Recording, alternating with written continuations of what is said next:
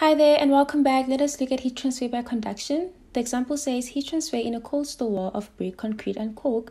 A cold store has a wall comprising of 0.01 m of brick on the outside, then 0.075 m of concrete and 0.1 of cork.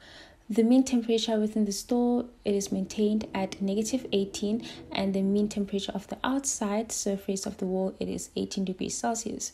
Calculate the rate heat transfer through 1 meter squared of wall. We are also given the appropriate thermal conductivities of brick, concrete, and cork, respectively at 0.69, 0.76, and 0.043. So frequently in heat conduction, heat passes through several consecutive layers and of different materials. In this case, we are dealing with brick, concrete, and cork. Okay, now let's start calculating. The first step will be to determine or write down everything that you're given. We are given the area, and for this scenario, we can assume that the area will be the same, meaning A1 will be equal to A2 and will also be equal to A3. So we can assume that A, it's 1 meter squared.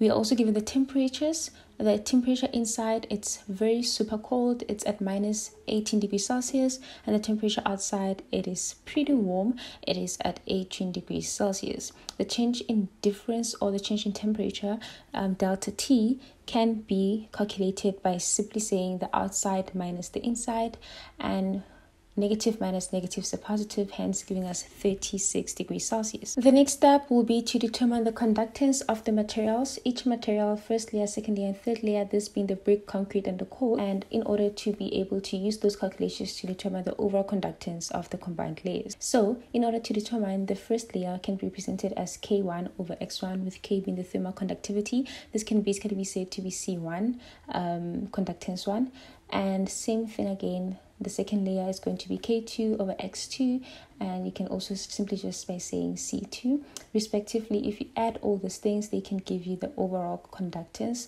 for all the combined layers. And if you swap everything around by basically putting everything over 1, which will give you X1 over K1, you are basically going to get 1 over overall conductance. Now you can go back and substitute everything into the conductance of the materials per layer. So first you can start with your brick and just say X1 over K1 being 0.011 over 0.69. If you calculate that, that should give you 0.16. Respectively, for concrete, you should get 0.1, and for cork, you should get 2.33. And the units here are joules per meter squared, second, and temperature. Now that we just substituted and managed to obtain the conductance of materials per layer, we can go to the overall conductance formula and add all the material layers. If we add them all together, we should be able to get the overall conductance. But notice this is an X1 over K1, hence we have everything in 1 over overall conductance. You have to make overall conductance separate to the formula in order to get the answers. Lastly, you can determine the overall heat transfer, which is Q is equals to UA tangent temperature. We have everything, we've calculated everything. All you need to do now is substitute. You will get an answer in joules per second, which is basically in watts.